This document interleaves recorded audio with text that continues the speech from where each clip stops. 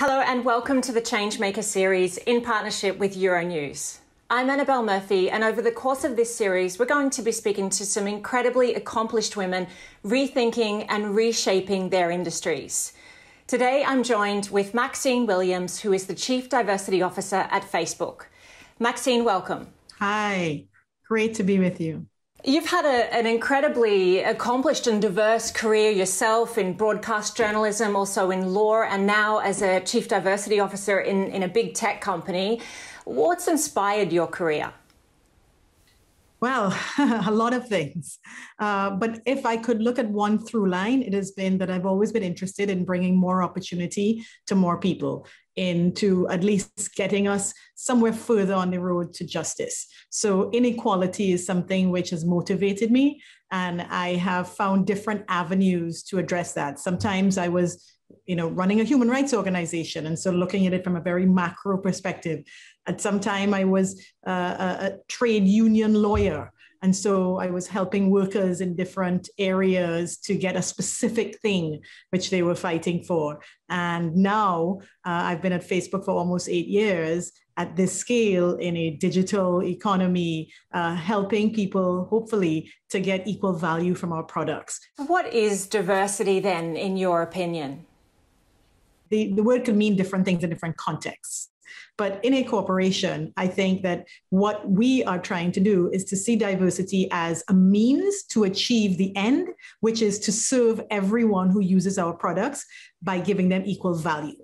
So cognitive diversity is what we seek. That is to have teams where people think differently, because we know from the research that if you think differently, it gives you more advantage in solving complex problems. You can see it from different angles. You understand different aspects of it. If everybody thinks the same way, if they're from the same background, they're probably not going to push or pull. They're not going to see vulnerabilities. People may not question each other as much in order to get you to a better place. How can a company, small or large, how do they know if they have a fundamental diversity problem? How can they measure that? You could look at categories for which you have data and say, okay, am I above or below market availability? Now, every human being is incredibly complex. So there are lots of stuff about people that make up their diversity and their assets that you do not have any data on, right? There are very few companies, I would think, that survey everyone that they interview to see, are you an introvert or are you an extrovert? But that difference is important, right? Because people will approach things differently. But there are many companies that do have data around some key differences. So that do have data around gender, race, ethnicity, veteran status, people with disabilities, LGBTQ status. Like there's a lot that you could use to determine, well, where am I in relation to how many people I could have here who would bring us different perspectives because of their different backgrounds. Could you give me an example at Facebook where diversity, cognitive diversity, diversity of thought has really allowed you to excel in a particular team or in a product? If I could give you an example, one where we could distill it down and say, right, that's the thing. When Facebook was started, there were only two things you could select in terms of gender, right? Everyone had a profile page and you go in and they'd say, are you male or female? It was completely binary.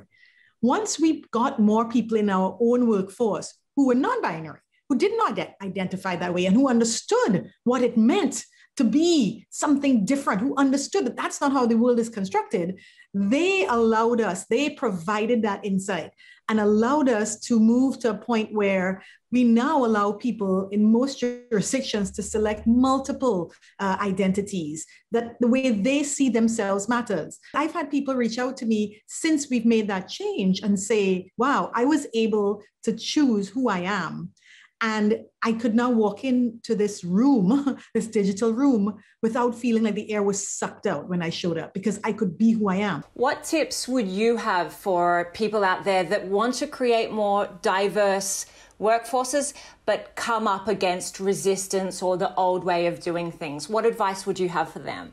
As long as you do this work, you will have to do education as well. So for instance, one piece of advice I would say is that as much as people think that they get it, it is always important to continue to do training, to continue to do unconscious bias training, to make what is unconscious conscious, and to teach as a part of that the skills and the methods to counteract biases.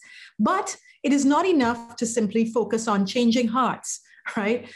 Changing minds. You actually also need to put systems in place that limit the operation of bias. You have to have requirements in place so that you get the behavior you are seeking, which, by the way, is the behavior that's going to allow everyone's potential to be shown and to be leveraged so you can build better products and do better at your business. You want an environment, for instance, where people can speak out, because then you can hear their opinions and then you get the benefit of the asset they bring. I would also say the other big thing is to start right away.